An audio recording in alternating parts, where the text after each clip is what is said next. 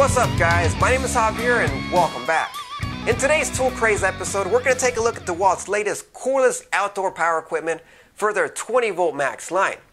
Not too long ago they released a new line of 40 volt outdoor power equipment, which is pretty nice by the way, but their widely used 20 volt max line seemed a bit neglected. And it's nice to see that they finally brought us 20 volt max users some cordless outdoor power equipment of our own. So far they've come out with two outdoor power tools. First with a 20 volt max leaf blower, and then a couple of months later, they came out with a 20 volt max string trimmer. And both of these tools are priced at $200 each, and each one comes as a kit with one of their biggest batteries, the 5.0 amp hour battery, which charges in 90 minutes. And it also comes with the DCBL720P1 fast charger. Black & Decker, which is the company that owns Dewalt, has been making cordless outdoor power equipment for quite some time now. So they had a good foundation to start off with when developing these new Dewalt lawn power tools. We can see that they didn't just give us a Black & Decker trimmer and blower and then paint them yellow and slap a Dewalt logo on top. They went further than that with all new designs. To start off, they both use powerful brushless motors. Brushless motors are very energy efficient and naturally give you longer runtime than similar brush motors, and they also allow for a more powerful motor if the manufacturer decides to. This enabled Dewalt to give the trimmer a respectable 13-inch cutting swath with not just one but two cutting lines. And taking a look at the blower, they gave it some serious stats for a 20 volt blower with a large turbine motor that produces 400 CFMs at 90 miles per hour. And if you take a look at the tube on this blower, they used a very large wide open design since the motor can push a large amount of air volume from a 20 volt battery. Typically other 20 volt blower designs keep the blower tube very scrawny with a very small opening at the end. While this does increase its airspeed output, it also limits the amount of air volume that it pushes out from other 20 volt blowers with smaller tubes. This blower has plenty of power to blow away dry leaves at a close distance. And it's certainly a step up from the tiny cordless 18 volt blowers from other brands that are meant strictly for job site cleanup. It does well with dry leaves and can also push other yard debris such as grass clippings. Here I decided to push the grass clippings back into the lawn for a quick cleanup of the concrete floor.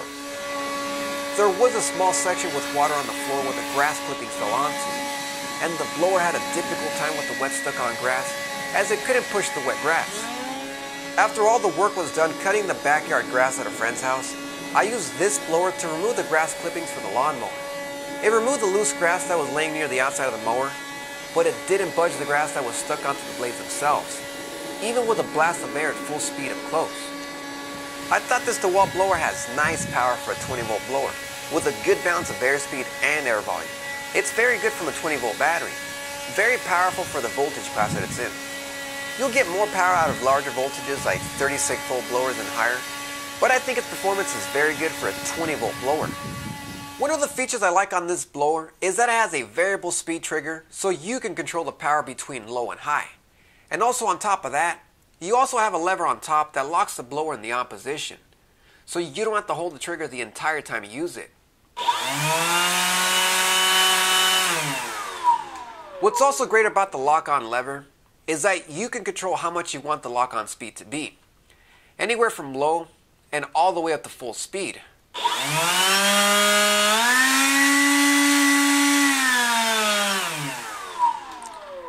You can even lock it on the lowest speed setting and still be able to use the trigger, so you can press the main trigger to give it full speed when needed. I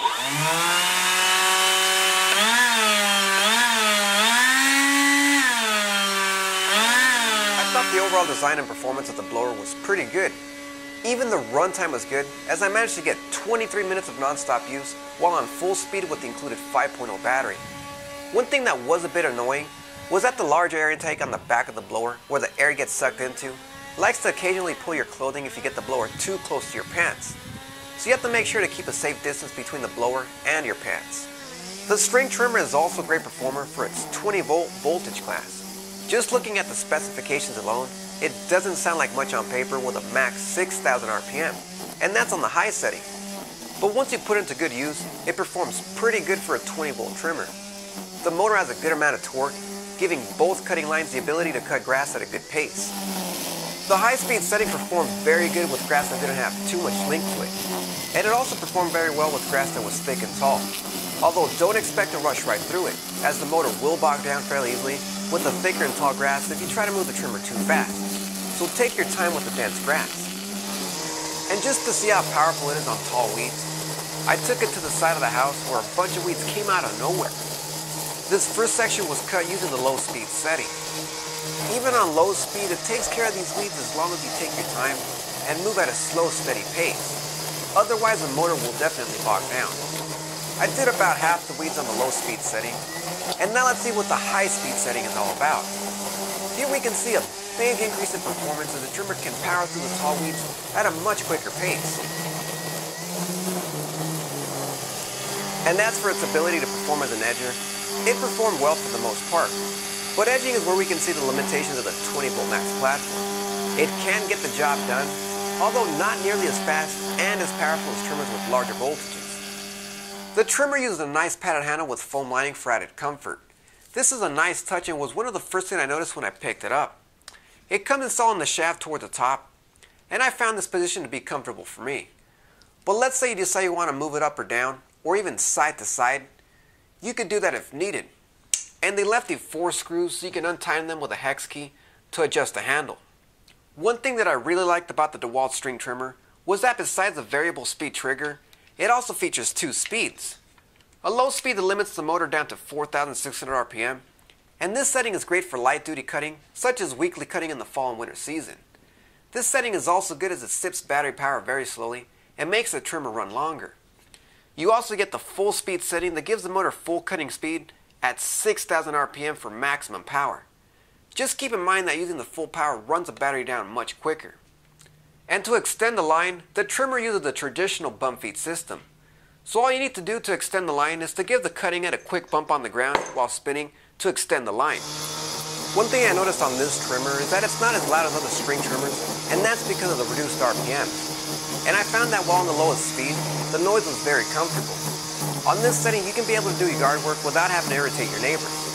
Or let's say if you're working in the early morning, or even later in the day. So overall, the string trimmer did very well for only having 20 volts. With very respectable power, being able to cut taller grass and weeds on full speed. You also get pretty good runtime with the included battery. I managed to get 21 minutes of non-stop use at full speed, and while I didn't time its use on only low speed, I was able to get about 30 minutes of use with a mix of full speed and low speed, cutting the grass on my entire backyard, and whacking down some weeds on the side of my house, and it still had 1 bar left on the battery.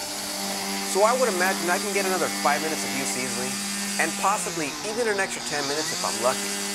So the moral of the story is that using the lowest speed setting as much as possible extends your runtime. One thing to note on this string trimmer is that it has a very small string guard located on the back of the cutting swath. And because it's not as wide as other string trimmers, it ends up spitting lots of grass towards you on the left side, and I end up with lots of grass on my shoes and lower legs. I've found that in order to alleviate this issue, you have to focus your cuts on the right side of the trimmer, in order for the grass and debris to be shot forward instead of back towards you. So overall, I thought they both performed very well for their smaller 20V voltage, and I think they would make perfect outdoor power equipment for homeowners that don't have large yards. The biggest benefit is that they're battery powered, saving you the time and hassle associated with gasoline engines. I think you'll be very pleased with both of these, just as long as you keep in mind that they don't perform as strong when compared to higher voltage classes such as 40 volts and up. I also thought the build quality is very good on both tools with the same quality you'd expect from Dewalt. I really like how solid the string trimmer feels, as it's only one piece, unlike some of the other cordless string trimmers that come in 2 pieces and have to be assembled. Other 2-piece trimmers just don't feel all that solid. Although they're both about twice as expensive as other 18V or 20V equipment, I feel it's still about the same value, as even though you pay more, you get a much higher capacity 5.0 amp hour battery, which today is about as big as they get. And let's not forget the solid performance and the powerful brushless yet energy efficient motors. And on top of that, the batteries charge relatively quick at only 90 minutes. I know some may think that the hour-and-a-half charge time may seem a bit slow, especially when compared to 30-minute charge times. But in all fairness, we're talking about a massive 5.0 amp hour battery, which is going to take more time to charge than 1.5 and 2.0 amp hour batteries. And because it has a bigger capacity, it's going to run much longer than smaller battery packs. Alright guys, thanks for stopping by. Let me know what you guys think of these new 20 volt max outdoor power equipment from Dewalt in the comment section below. Also, make sure to like this video, subscribe to my YouTube channel if you haven't done so already, and make sure to follow me on social media and over at the web at toolcraze.net for more tool reviews and tool news. Thanks for watching, and I'll see you guys next time.